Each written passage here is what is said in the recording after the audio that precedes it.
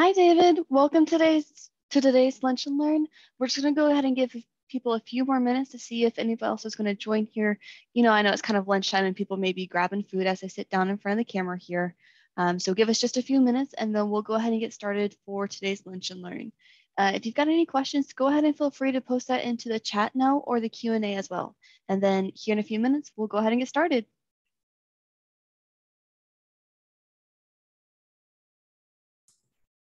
Okay, I guess that works too. I was about to type it into the chat.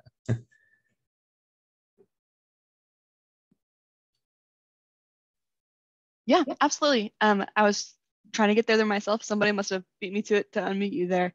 Do you have any questions for today? Or are you just kind of in here to see what's going on? I do have a question. Is there a way that I can create a flow that does some stuff and then have it execute a service host manager restart and then resume after the restart? So like do an API call in the middle of your flow? More like when we install decisions at clients, some of our people are not the greatest in the world at it. So, there's a bunch of different steps to configure it for HTTPS, and then we have a couple of custom modules that we install. So I'm trying to write a flow that can automate some of these things, but at various points it requires me to restart the service host manager for it to pick up that change. So I guess I'm trying to write a flow to say, go grab my custom modules out of a network directory, stick them in the custom modules folder in decisions, restart the service host manager, install them, and then do, I don't know, a couple of other things, right? So I'm wondering, in that flow, can I restart the service host manager and then it basically pick up and resume the execution of that flow once it's restarted? Does that make sense? Yeah, I got you. Next question for you. I know we probably play like 20 questions to figure out exactly what the best solution is here for you.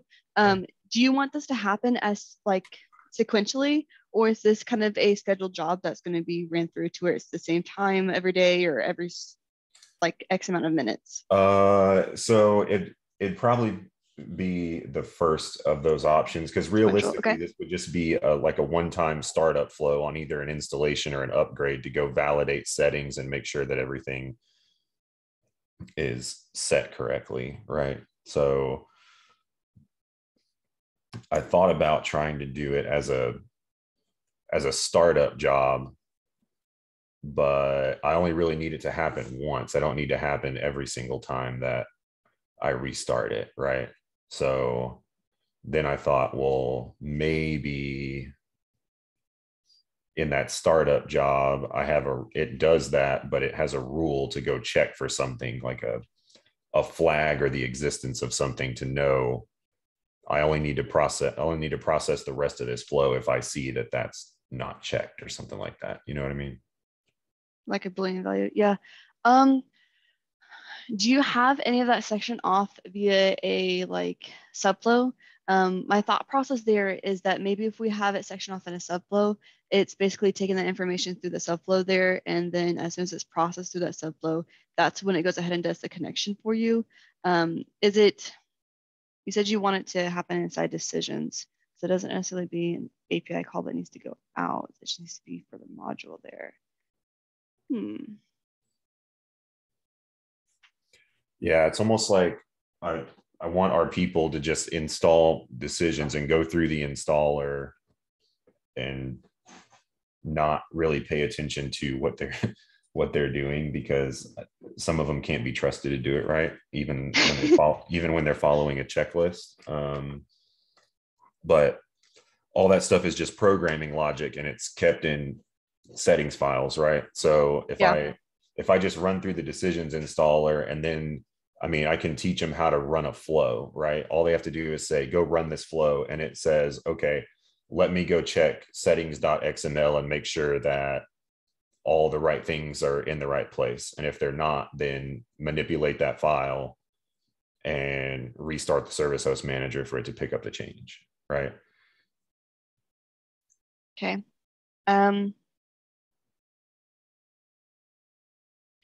I feel like this would be a simple answer for somebody else. Right now, I don't know the right answer. I've actually got ahead and reached out to somebody else to see if they've got a moment to go ahead and hop on here with us and ask that question. While I'm working on getting that answer for you, David, is there anything else that you're working on right now, or is it just that one thing? Let me let me pull up my instance here and see what other random tabs I might have open that I may have questions about.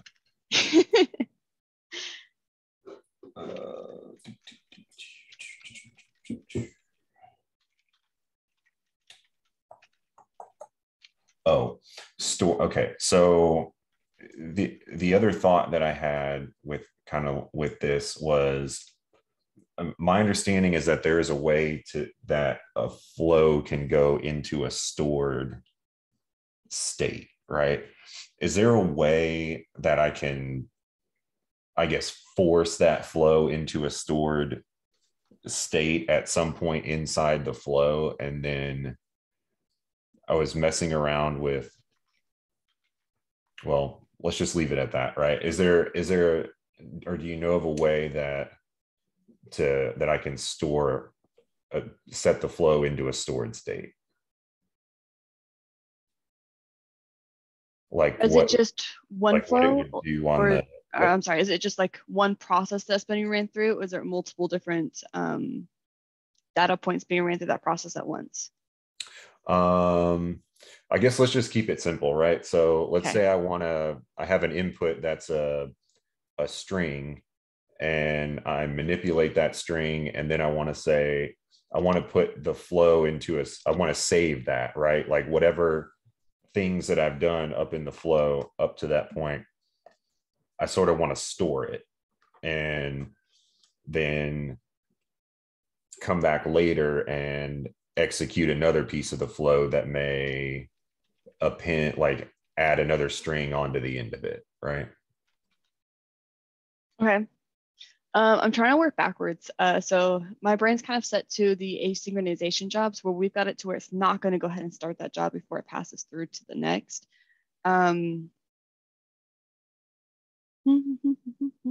Anybody else on the panelists, if you guys have any insight to this, go ahead and pipe up here. I'm trying to just kind of work backwards inside my head. So we've got information running through, and we want to actually be able to pause that job before proceeding to the rest of the flow there. Yeah, there's a pause flow step in Right. there. There's a checkbox on that guy that says store flow data on pause, right?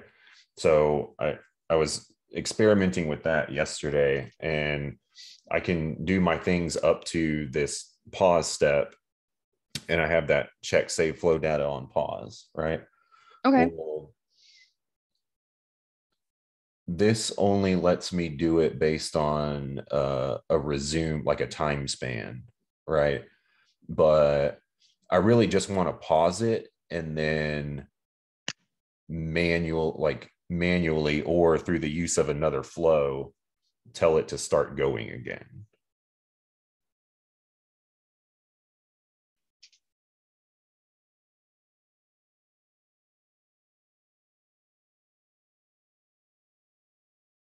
So you want like a button where somebody's like, all right, go ahead and resume this flow, and then that triggers it to proceed, right? Yeah, see, I was thinking if I did that, because let's say I have a couple of string manipulation steps prior to this, right? I just have one that says hello world period, and then a step that strips the period off to where I just have hello world, and then I pause the flow, right? Well, when I do that and then debug it, if I go over to this is 7, so this looks a little bit different. If I go to the flow Oh, that management, is a good question. Which version are you on? I'm on 6.15. You're on 6.15. Yeah. Okay, cool. And if I go over to the system folder and the flow management dashboard, I can see that flow is now stored. It shows up in my list of stored flows, right?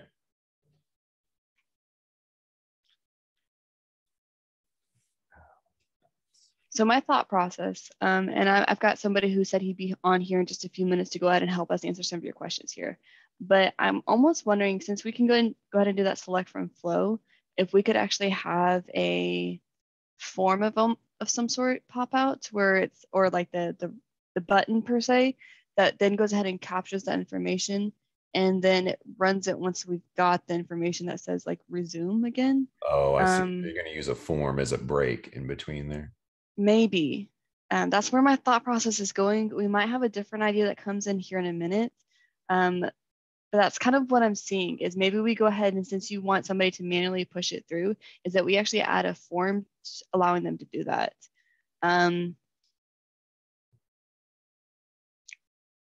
Another thought I just got, what type of data structure are you using for the information passing through?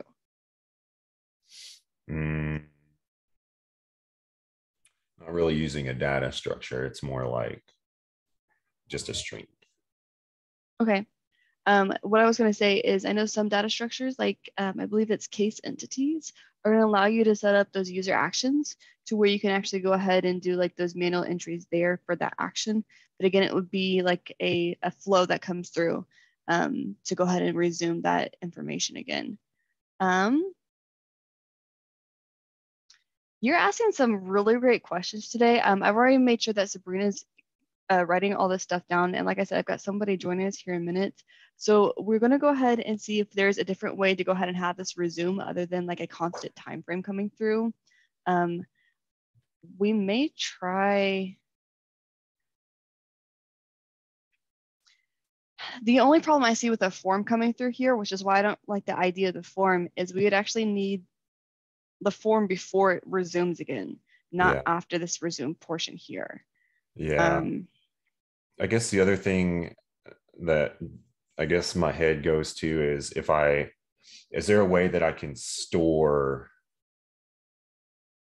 flow data, right? Like, or a step that I can store it for, let's say, uh, like if I have steps and I get up to a point and I say, okay, right here, right now, I want to save all of my flow data and all my variables at this point for future use, right? I don't know if that makes I sense. mean, no, I got you.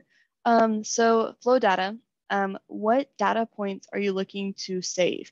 Is it information about like when the flow starts when you talk about flow data? It would be more like if I had a step, like if I had a merge to plain string step in there, Hmm. and I merged two strings together, can I store what the output is for that specific flow execution, or basically like a flow tracking ID, right? Because that's the actual execution of that particular flow at that point in time, right? Yeah. I would almost do like a create data step where we then can go ahead and this would be building out a data structure though. So if you don't have data structures, this may not be the best option. Give me just a second. Let me kind of go through my thought process here and then we'll try another way. Sure. But we could always have it come through to create that data, have it go ahead and do a data structure here, or if we've got a data field variable that we want to call it, we could do that. So that way, like the ID you're talking about, we can go ahead and create that data and then save it off, whether it be a process folder or a data structure there. How are you looking at going ahead and retrieving that ID later on?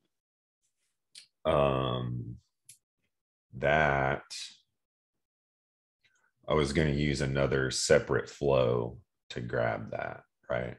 Okay, cool. So we'll need like a process folder at the very least to go ahead and actually store that ID at. So that Right. way we can go ahead and fetch for the process folder and then bring that ID down through. Got it. Okay. I think that's where I was At going. that point, we may be able to use that create data step instead of that pause flow where it just creates that data. And then you have like, since you're talking about that second flow anyways, have it do the second flow where it says, all right, now I need to pull that data or that ID back through, and we're going to finish out this process here. Got, yeah, right. That's what I was. I think that would be a better one to do create data versus the pause flow, I think. That way you can also have those two different buttons. Are you working off of a decisions dashboard, or do you have decisions embedded in your platform right now? Working on the decisions platform. Beautiful. So what I would do is have those different steps per se, to where we process it through that one flow, it creates the data, and then a second kind of like run flow step that allows us, or button, I guess, step, a run flow button that allows us to go ahead and trigger the next one to send that information through the rest of the flow. Nice. Okay.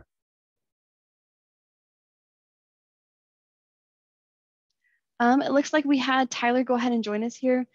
Real quick, David, can you go back through and talk again when David was talking earlier about how he actually has, in the middle of his flow, he wants to go ahead and send information out to the decisions settings server to go ahead and see if a module is up to date. And if we need to make updates, make those updates and then restart that server again. Is that right, David? Did I cover everything? Yeah. So I guess each of our clients has like, they're not hosted. They have they have like an individual on-prem decisions server, right?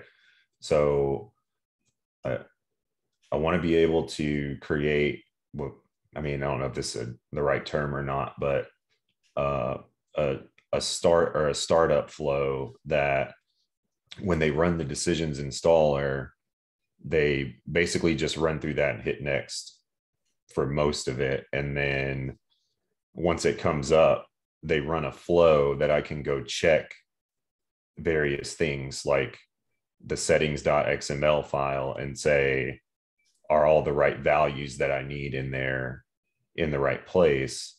And if they're not, update them and then restart the service host manager and then resume that flow, the execution of that flow, to go do some other things, like make sure that custom modules are installed and then maybe restart again, right? So I guess the real question is there a way I can create a flow, restart the service host manager and have it survive that, and then resume executing once the system comes back up, if that makes any sense?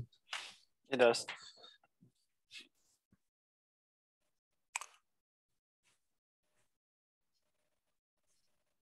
Sure.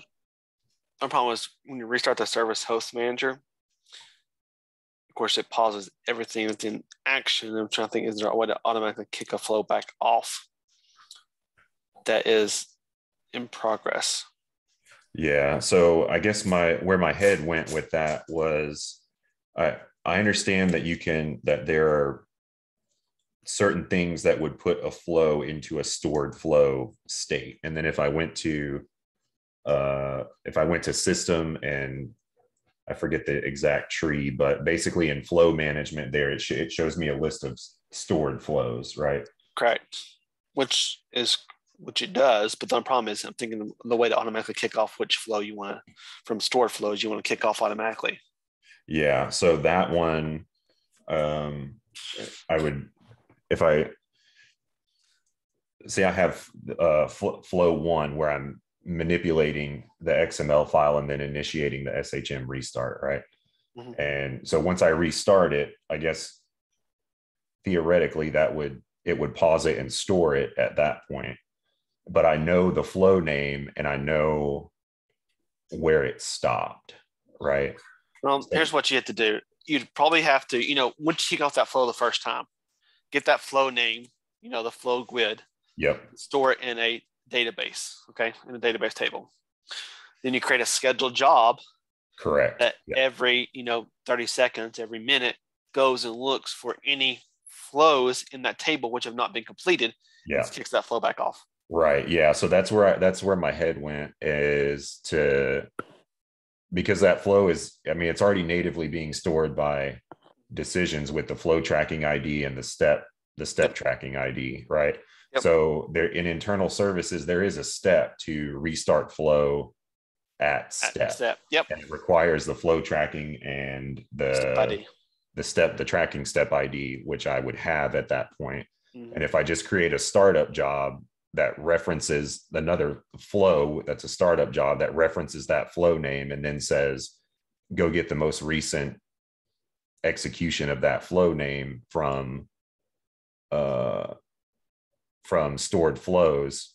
And the way I was doing that is just grabbing a run report step to run that flow management report and then output it as. You can do it that way. I thought it'd be easier just, right before you restart the SHM is create a quick database table of the exact.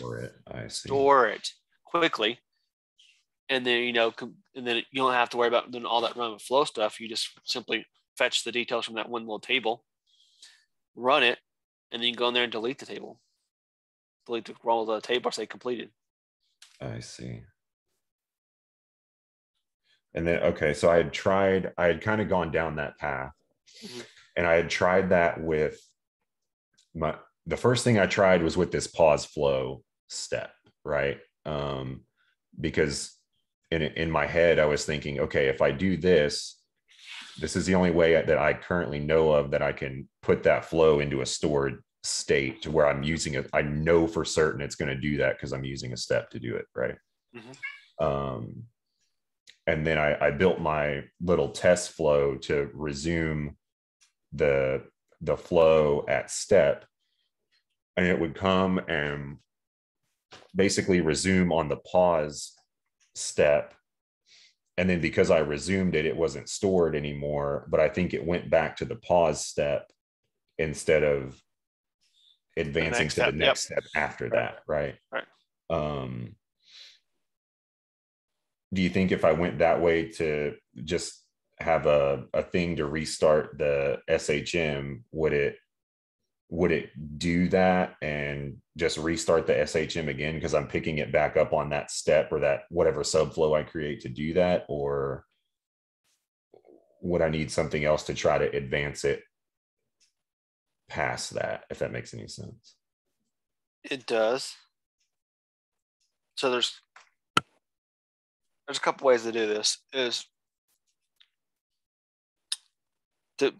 Is you could get the step ID and restart on that step, or you could create everything past that SMH restart as a subflow. And then your scheduled job or what your startup flow is, it says, okay, is make a flag where you do the create data that says, okay, this is create data now flag. It says, yes, please run this flow, true. And then that, bam, you fetch the details. Is this one data item true? Start this other flow.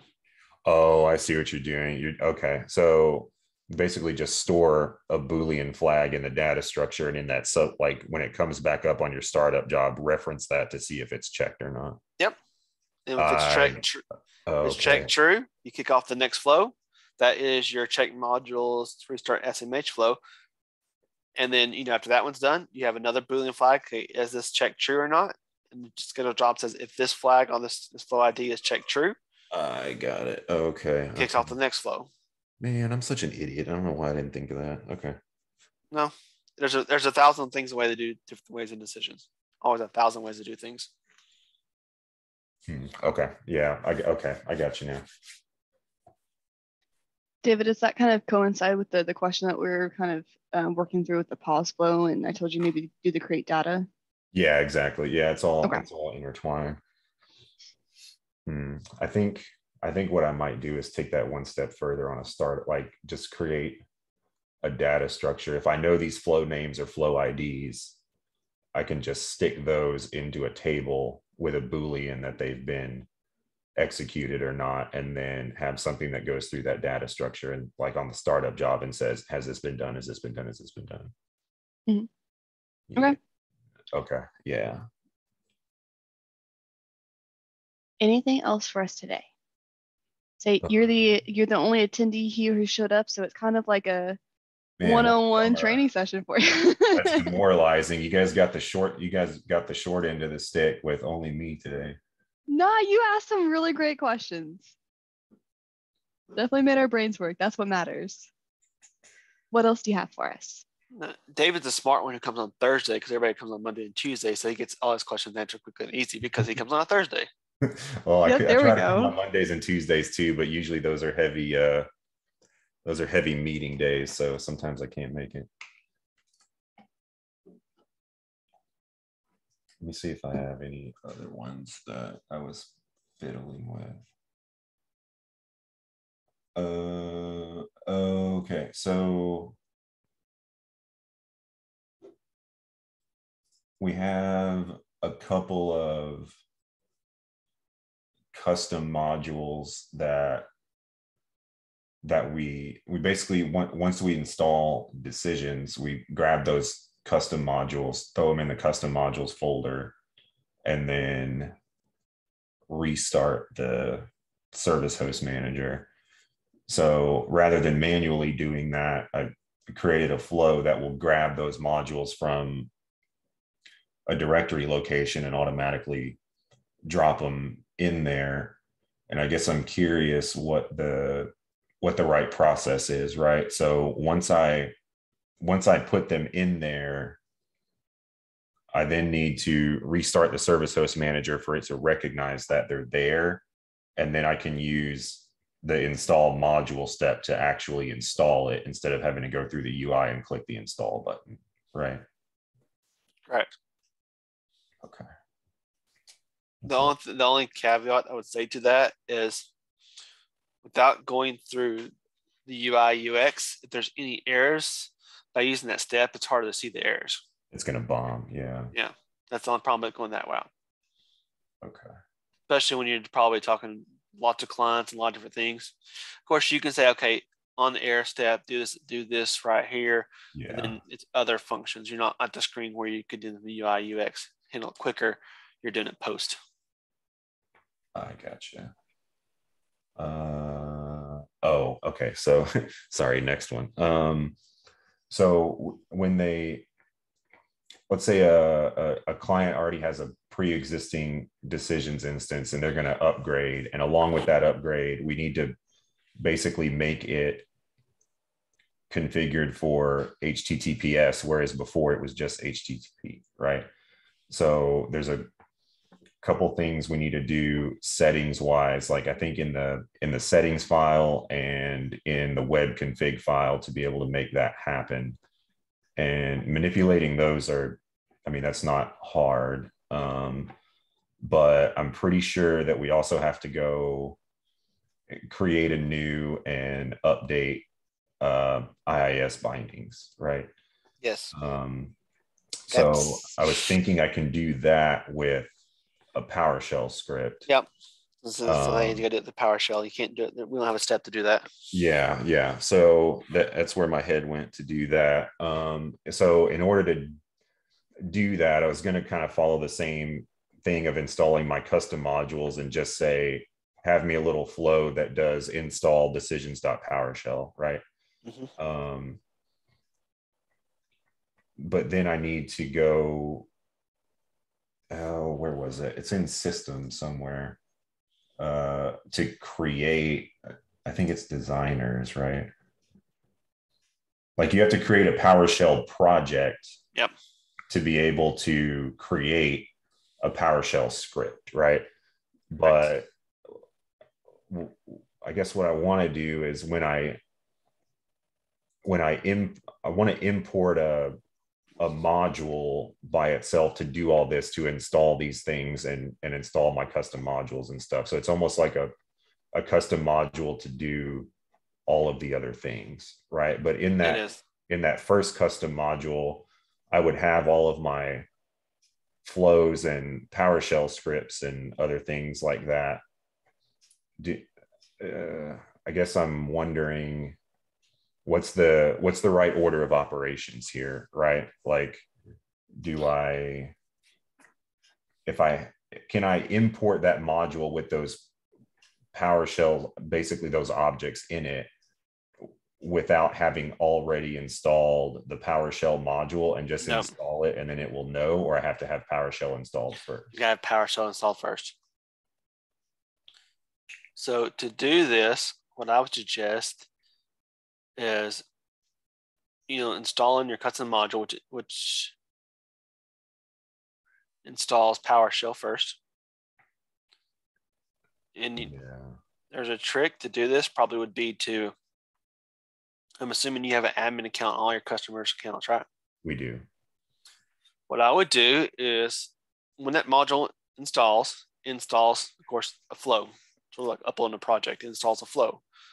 That flow can be called by an API, which kicks off and installs PowerShell. And then after that, you can then use that same imported project to do other things like, okay, I need to import this project for PowerShell.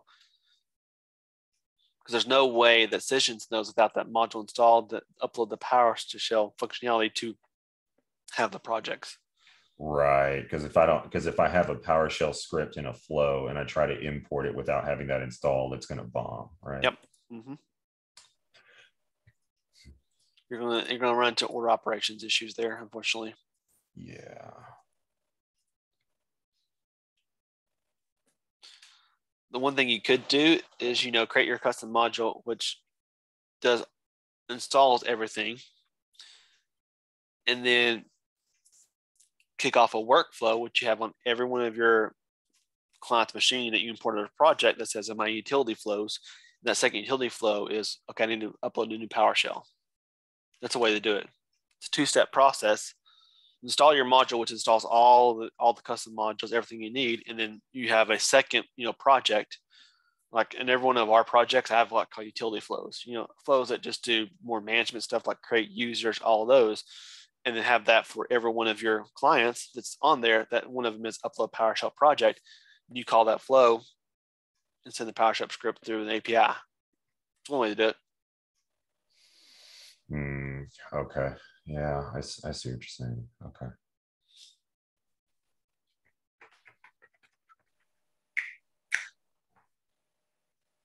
Yeah, I think I'll give that a go.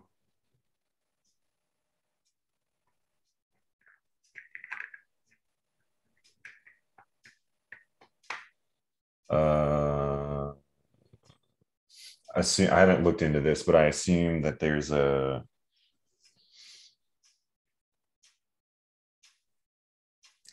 let's say in my first one, I basically have that just to install the modules that I need to install, right? And then once I have PowerShell installed, I can bring over other things. Mm-hmm. And I can, so once I create a PowerShell project, I can create scripts inside that, right? Yep. And I can import the entire project with all like that. I can associate that PowerShell project to another project, call it like startup components, right? And if I import startup components project, it will import that PowerShell project and all of its associated scripts with it too, right? Right. Okay. I got you. All right. Yeah. Okay. We'll give that a try.